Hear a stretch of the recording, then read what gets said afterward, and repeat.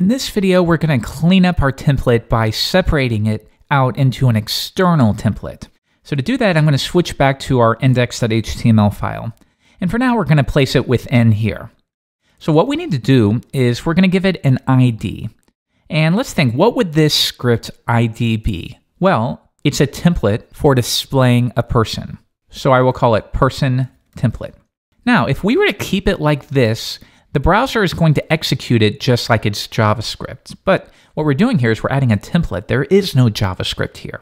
So what we need to do is give it a type that is anything other than text/JavaScript. So in our case, you'll see it's fairly common to use text/template. Now, the browser will not execute anything in here as if it's JavaScript. So let's switch back to our main.js. And I'm going to strip all of this out. And within here, I'm just going to paste it in. There we go. Next, I'm going to save it. And now when we return to our project, rather than nesting the HTML, we're going to fetch it. So why don't we do this? There's a couple ways I'll show you how to do this. We can begin by fetching person template.html, like that. Let's come back to the browser and see if this is still working. I reload personView.l, and yep, we're getting the exact same thing. But now, with very, very little work, we've separated it out into an external template. And that way, we don't have all of this HTML in our project. And then, when we do need to extend this, and we do have images and alt text and anchor links and titles, all of that stuff would just ruin a JavaScript file, or at least make it incredibly messy. But now we have nice contained templates. So if we know, if we ever need to change the structure for this single person, this template is exactly where we go. Perhaps we need to change it to an M. Now we know exactly what to do, but I'll go ahead and backtrack. Now here's another way we could do this. What some people like to do is I'll comment this out, and instead they will set the template equal to an ID. So we could say person template like that. And that way you know, okay, this view, the template is the script with an ID of person template. And then they will compile it from the render method.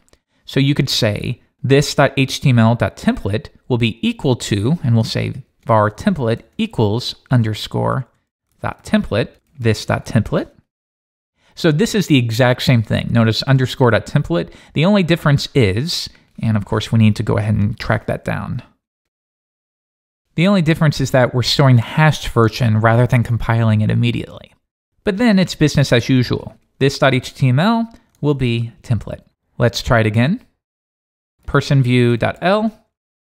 And once again, append it to the body. And we're getting the same thing. In our case though, my preference is generally just to go ahead and compile it at the beginning. And that way, my render method is as succinct as possible. But you're free to choose what you prefer most. So to begin leading into the next lesson, there's something I want you to think about. We now have one person. So if I were to duplicate this to create two people, well, then I would have to do person2 and personView2, and then update this accordingly. Let's give this person2 a name of myself, Jeffrey Way, and an age of 27. All right, so now we have this new person who's just using the defaults. He's a generic, boring person. And then we have person number 2 with some specifics.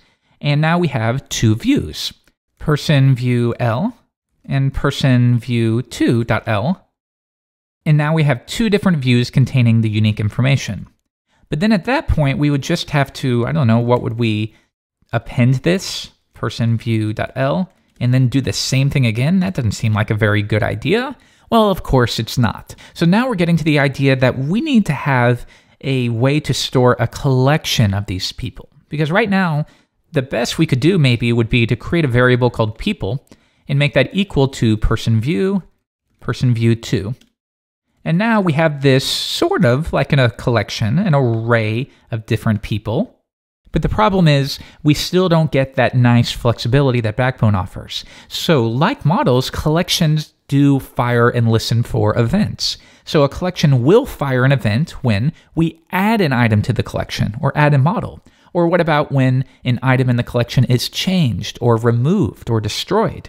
All of these things are really helpful to listen to. And if we use a simple old array, that's not going to be ideal. Well, luckily, Backbone offers sort of like an array on steroids, and it's called a collection, backbone.collection.extend. And we'll dive into those in the next video.